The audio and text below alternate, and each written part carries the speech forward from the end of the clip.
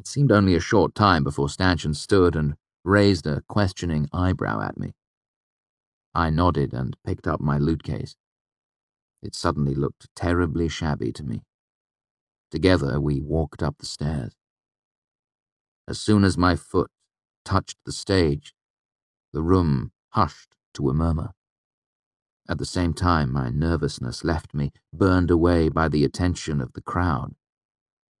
It has always been that way with me. Off stage, I worry and sweat. On stage, I am calm as a windless winter night.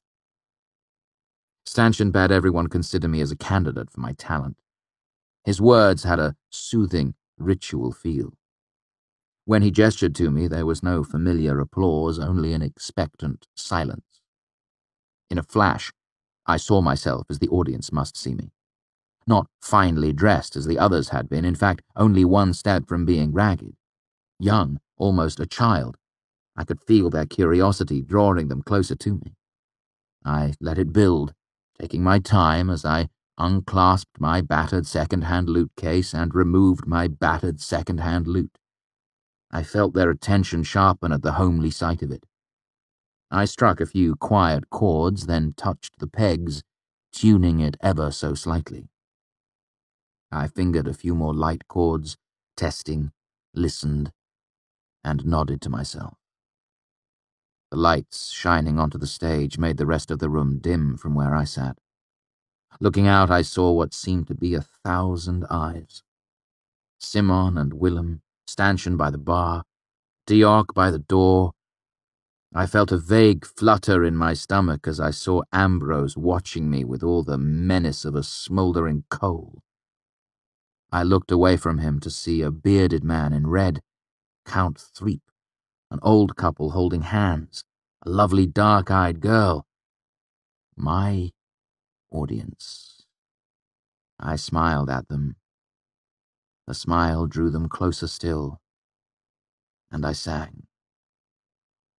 Still, sit, for though you listen long, long would you wait, without the hope of song, so sweet as this. As Eolian himself set down an age ago, masterwork of a master's life of Savian and Eolian, the woman he would take to wife. I let the wave of whisper pass through the crowd. Those who knew the song made soft exclamation to themselves, while those who didn't asked their neighbors what the stir was about. I raised my hands to the strings and drew their attention back to me. The room stilled, and I began to play. The music came easily out of me, my lute like a second voice. I flicked my fingers, and the lute made a third voice as well. I sang in the proud, powerful tones of Savian Tralliard, greatest of the Amir. The audience moved under the music like grass against the wind. I sang as Sir Savian, and I felt the audience begin to love and fear me. I was so used to practicing the song alone that I almost forgot to double the third refrain, but I remembered at the last moment in a flash of cold sweat. This time, as I sang it, I looked out into the audience, hoping at the end I would hear a voice answering my own. I reached the end of the refrain before Eloine's first stanza. I struck the first chord hard and waited as the sound of it began to fade, without drawing a voice from the audience. I looked calmly out to them, waiting. Every second a greater relief vied with a greater disappointment inside me. Then a voice drifted onto stage, gentle as a brushing feather, singing. Savian, how could you know? It was the time for you to come to me. Savian, do you remember the days we squandered pleasantly? How well then have you carried what have tarried in my heart and memory? She sang as Eloine, I as Savian. On the refrains her voice spun, twinning and mixing with my own. Part of me wanted to search the audience for her, to find the face of the woman I was singing with. I tried once, but my fingers faltered as I searched for the face that could fit with the cool moonlight voice that answered mine. Distracted, I touched a wrong note, and there was a burr in the music. A small mistake. I set my teeth and concentrated on my playing. I pushed my curiosity aside and bowed my head to watch my fingers, careful to keep them from slipping on the strings. And we sang. Her voice like burning silver, my voice an echoing answer.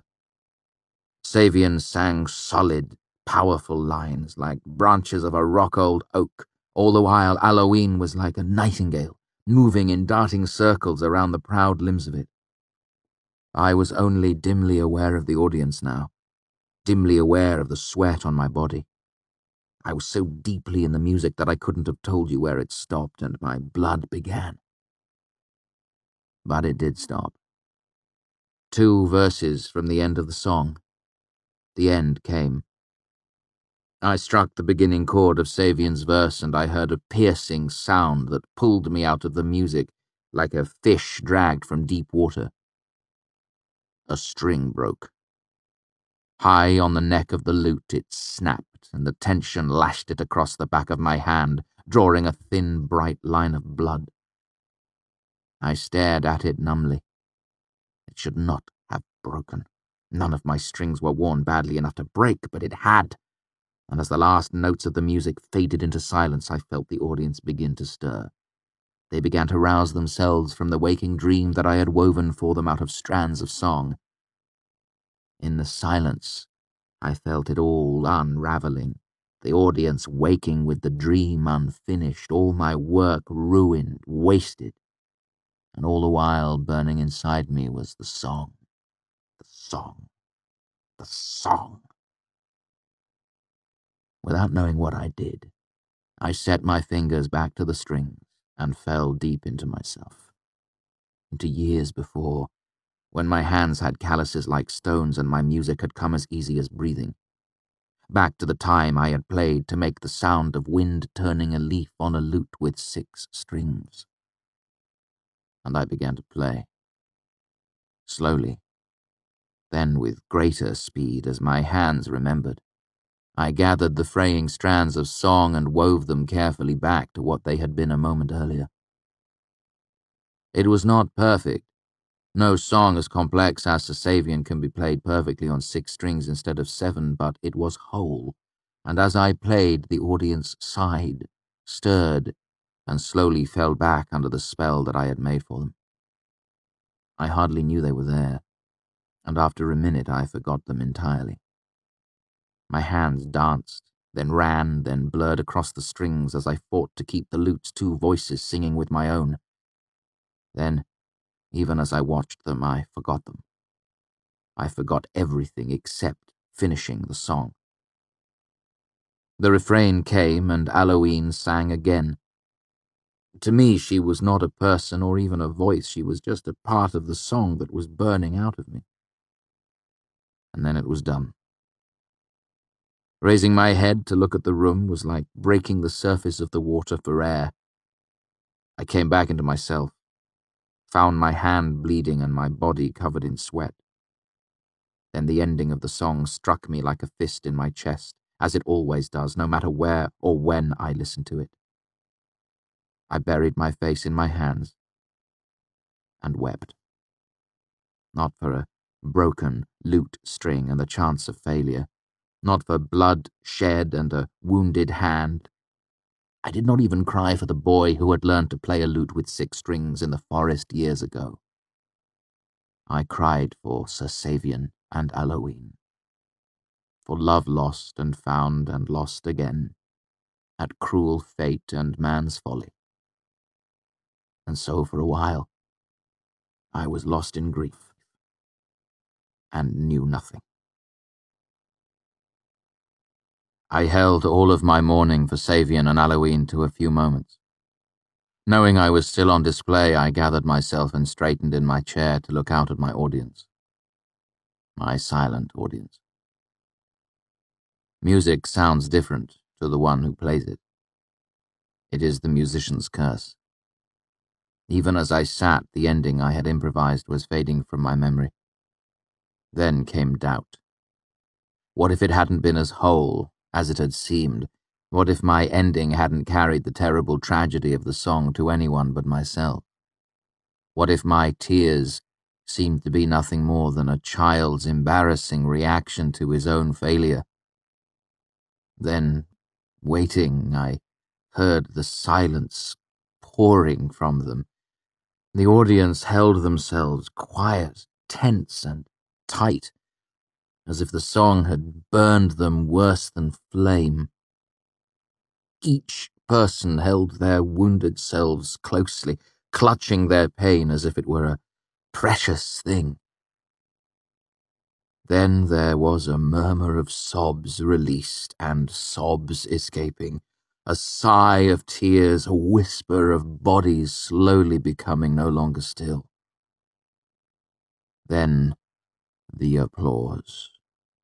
A roar like leaping flame, like thunder after lightning.